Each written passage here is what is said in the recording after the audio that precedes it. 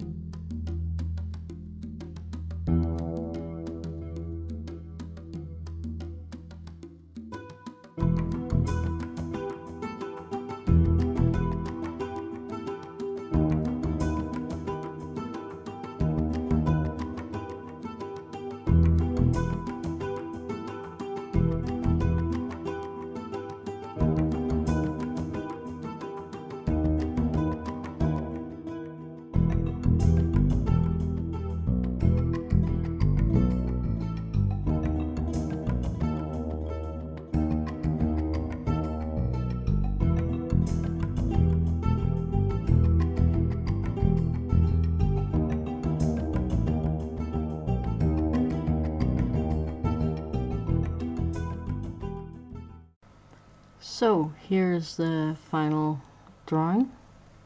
It's not quite done, but the video is plenty long. It could take a lot more layers and a lot more detailing, but I've seen what I want to see. The coverage is good, the blending is good, and they're nice to use. They're very soft. They do smudge though, so you might want to have some paper under when you use them. They do erase, however, really well. Both the smudges went away, and I had to correct this because this line was wrong. I had it much thicker throated, so I erased quite a good deal here, and I'm very impressed with how little is left. If I did do a background, it would cover whatever little blue is left here completely. So yeah, the only thing I could say that is a negative really is that because they're so soft, it's a little tricky to do fine details with them. You can do it, but you have to be quick, and you might have to sharpen them quite a lot. I haven't tried them on black paper yet. They advertise that they're good on black and white paper, so I have to try that. And I also want to try them with some Staedtler. This is a organic solvent that can help blend things out, but I wanted to try them just raw today, and I'm quite impressed. The set comes in 12 and 24, and I might go and get the 24 because the white is in there, and normally I'm not excited about whites, but by the drawing that is on here, it looks like the white is actually opaque and useful. So I might also try them along with the cousin. That is the 12 colored pencils here. These come up to 72 colors. I haven't only got these two sets for the time being. These were quite good too. I did a review of those the other day. They are probably better for details, as these are harder. It took me a long time to do that other drawing too. So yeah, I actually think that finally Staedtler has managed to do some colored pencils that I actually like again. I used to like them a lot, but that was like 30 years ago. Today I'm happy with them again. So please like, subscribe, and ring the bell because I got lots more stuff coming. Bye.